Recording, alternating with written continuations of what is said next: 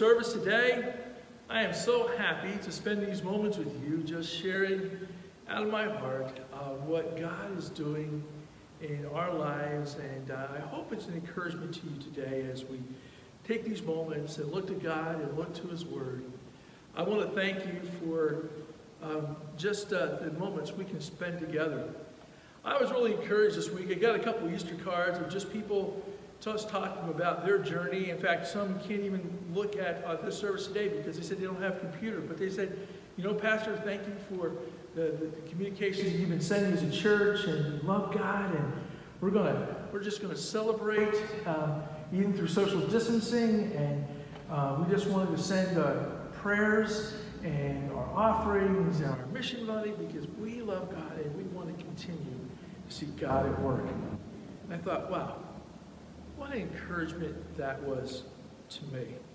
And so I want to thank all of you for your generosity as we continue to receive your online giving and your mail and your donations and your support, and just thank you because, you know, we continue to support our missionaries and our mission opportunities. Some are asking about the things that are going on with coming up with Mexico, and we're still not sure what lies ahead with all that. We're just going to put that in God's hands.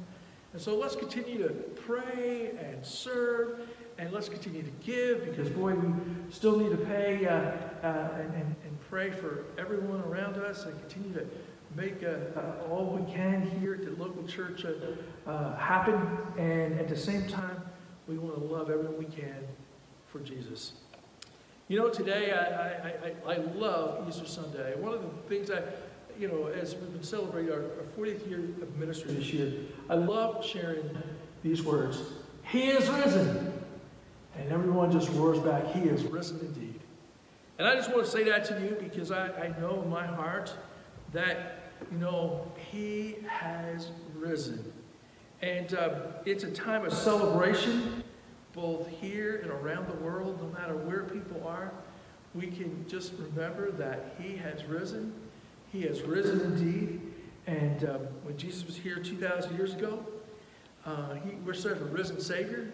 He did some amazing things. I mean, He fed over 5,000 people on a Happy Meal. He calmed the seas. He healed the sick. He touched the blind. And then that last week, you know, around here, our staff has been, like a lot of other people, just kind of reflecting on Holy Week and what that looks like. And, you know, each day there was something that Jesus did. Wednesday, you know, on the Holy Week, he just got alone, and there's not anything written in the Gospels of what Jesus did. But then Thursday, right, he spent the day in different things, but we know he shared supper, he washed their feet, and then he was in the garden, and then Friday, we know that his death on the cross, and then, as the old preacher said, Sunday's coming, and we know that with that, Jesus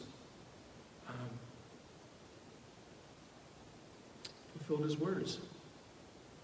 He is risen, just like He said. So here we are, Easter Sunday. It's a day of emotion. It's excitement. We used to getting together. It's the opposite of social distancing. It's a time of getting together with the church family. It's a time of giving. It's a time of sharing what Christ has done. You know, that hasn't changed. You know, I see a lot of acts of kindness and love and sharing. And even in the midst of social distancing, people are still sharing and loving. Now, we can't do it the same. But it wasn't the same 2,000 years ago. I was thinking about it as I was preparing my thoughts. You know, yeah, we might not be able to do some of the things we're used to, and maybe having what we've made into a holiday of maybe the same getting together and maybe dyeing the eggs and Easter egg hunts and all the other stuff. But, you know, what Christ has done, the most important things, we can celebrate that. Loving each other, loving God, the celebration of who He is and how we can love each other, well, it hasn't changed. And for the first followers of Jesus, I believe it was even more emotional, exciting when they realized what Jesus, His words came true. I don't believe they could ever comprehend what Jesus did. And I believe later that day when Mary actually, as we'll talk about in a moment, comprehended what Jesus actually shows up it changes everything. So today we're going to consider not only how Jesus encountered Mary and the disciples 2,000 years ago, but how Jesus encounters us today, and look at a couple ways how we can experience all of Easter, all of the resurrection, right where we are. And when I think of the resurrection and Easter, I don't know about you, but I want all of it for me. I want all of it for you. I want all of it so that we can touch a world that right now, not just the COVID-19 and all of what's going on with that, but so much more. People need to know that Jesus loves them no matter what. So, today, let's look at two ways to experience the resurrection.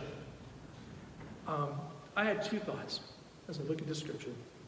First, don't just sneak a peek at the resurrection. Let's really think about what really happened deeply. And secondly, I want us to experience it. And once we experience it, to share it. Tell our journey. Tell our story. So there are two thoughts I want us to kind of look at of how the early disciples experienced it and what happened there, and how we can also join in today. So if you have your Bibles, I want to invite you to turn with me to John chapter 20. And we're going to read the first 10 verses today together. Beginning with verse 1. Early on the first day of the week, while it was still dark, Mary Magdalene went to the tomb and saw that the stone had been removed from the entrance.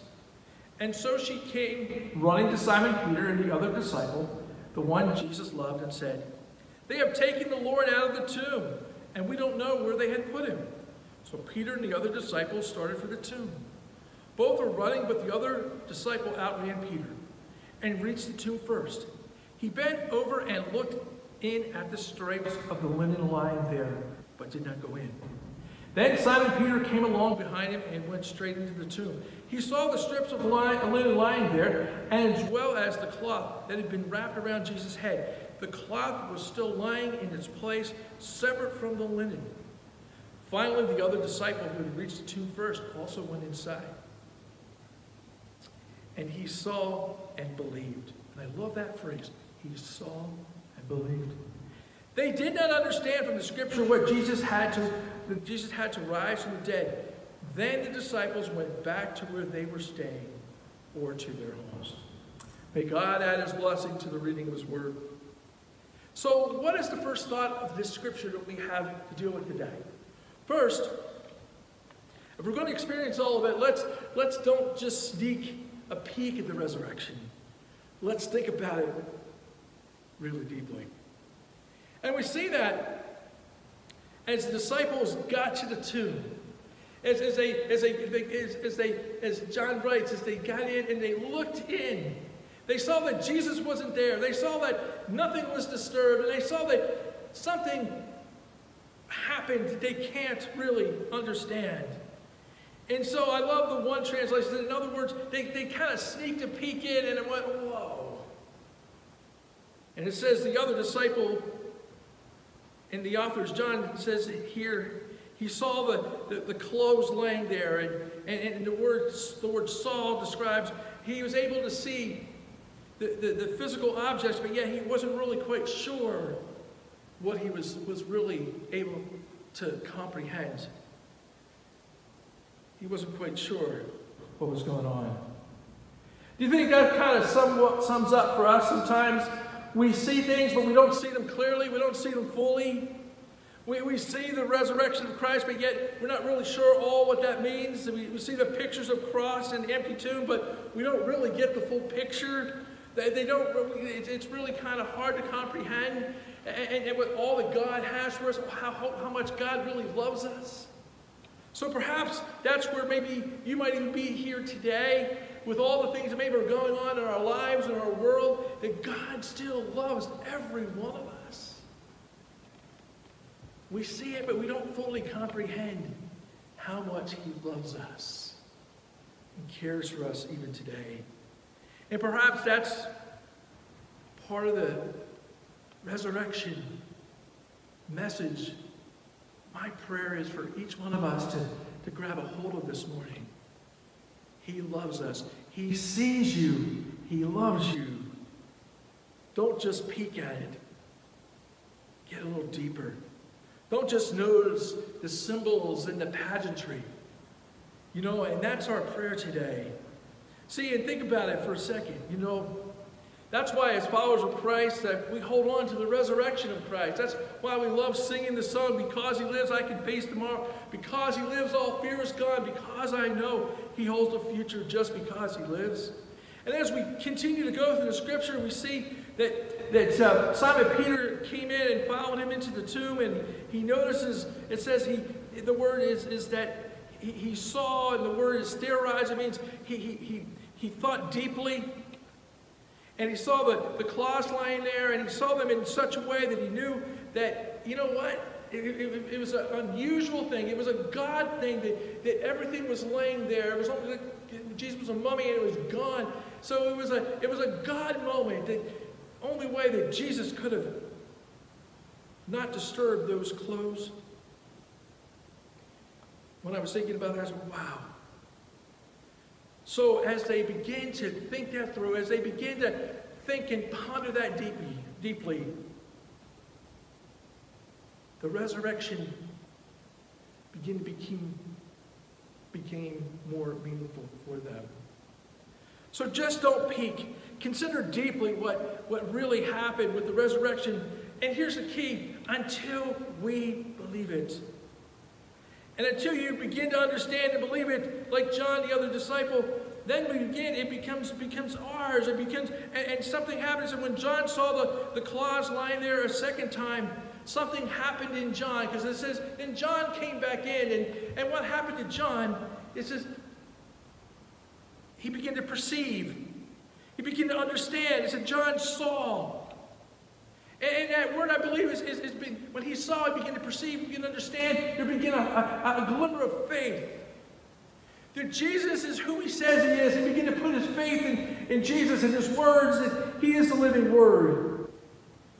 And that simple faith experience began to help him to trust in Jesus. He trusted in Jesus' words and life, and that became his life. And I think that's the same thing for us. I must trust enough in Jesus to say, I can trust you.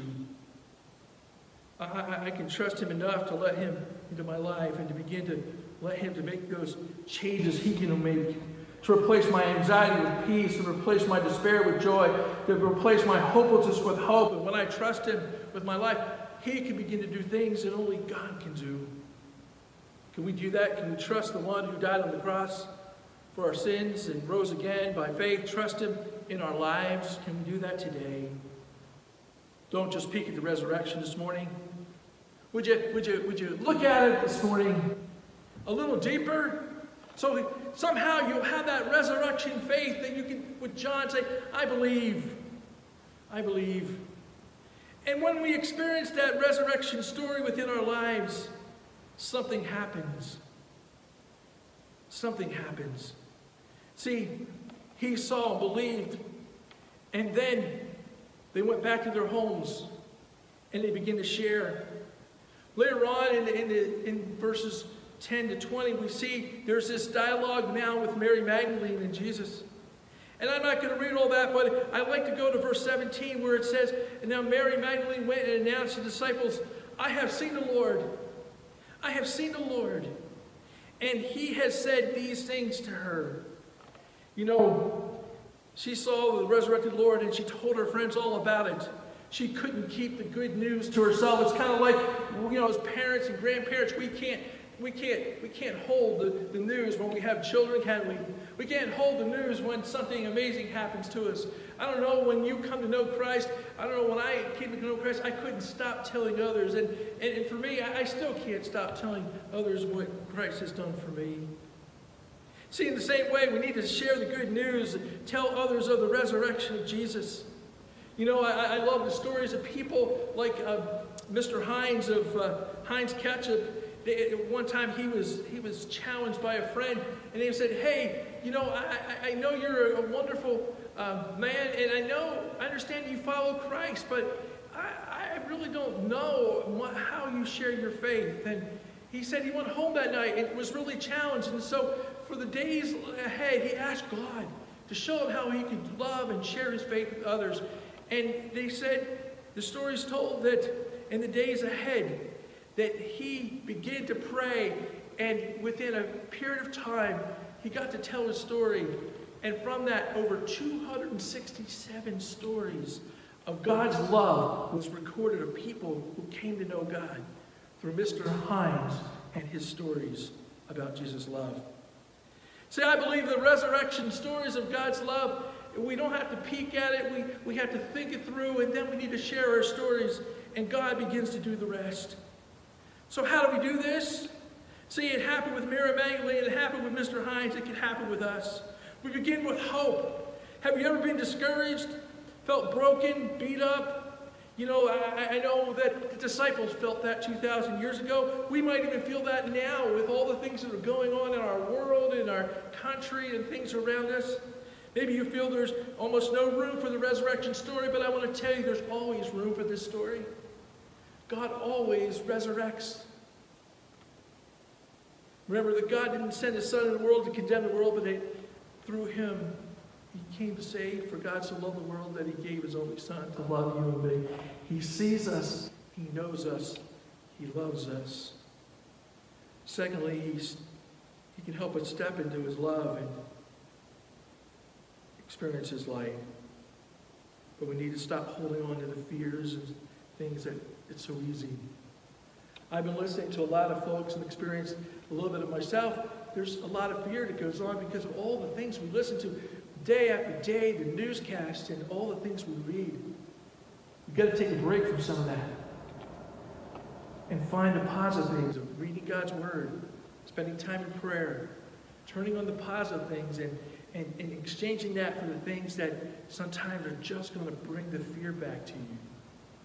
And get with people and call or video chat, whatever you're going to do to turn that around. And remember, number 3, nothing is wasted in the kingdom of God. Jesus said that we were going to have troubles, but he's going to be with us. And remember, all things work together for good, as it says in Romans 8:28. Who are called according to his purpose. He has a purpose in all these things. And lastly, live in resurrection hope. We just have to live in resurrection hope, because that's what this day is all about, is the resurrection, that he gives us hope. And the one who, he says, and he said to the woman, he says, I am the resurrection and life, and the one who believes in me will live even if he dies. We'll have life. So let me ask you, what do you believe in this morning? What do you believe God wants to do this morning with you? May we each find resurrection faith that John found at the tomb. If not, simply just ask God to help you to discover what he has for you today. And he will guide you and lead you in ways you won't believe. There's no better way to experience the resurrection faith than simply to go right for it. Don't peek at it. Go right for it. I close with this thought. Last week we were doing some safe distancing with my family. And we were gathered together at a park, doing some walking, and sat down for a moment.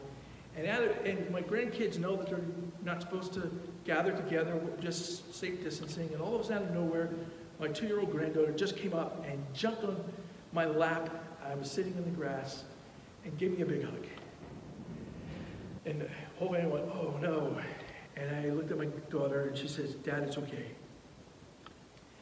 And we realized and recognized that after all the things going on with her other grandparents who have contracted COVID-19 and all the things we've been praying, she too has felt all that's going on. And it's almost as much as she just needed that extra hug of saying, it's okay. We got this. You are loved. And that's what I want to say to you this morning. Jump into God's arms. Know that this Easter, you are loved. Trust him with your life. know that you're in his care. And that don't peek, go fully into him. Go head on. Just say, Lord, on this Easter, I want, even though we're being social distance, we don't have to be distant from you. And know that the triumph of the grave can be your triumph too, as we simply just turn our hearts and lives over to you on this Easter day. Let's pray. Jesus, would you hear our prayer? We thank you that we can experience all that you have, as we know that you love us and you have died for us and you live again, and because of that, may we experience your hope, may we experience your presence, may we experience what you have for us wherever we go, whatever we do, may we share it with others. We know there's some really difficult moments around us and maybe moments ahead, but as we pause, may you guide us through all things as we experience this day in your name, in your presence, because you have risen. We praise you and thank you in Jesus' name. Amen. For those who have watched this early this morning on this Easter Sunday, remember at 10:45, we will be gathering together via Zoom and sharing together in Holy Communion. God bless you and have a blessed Easter.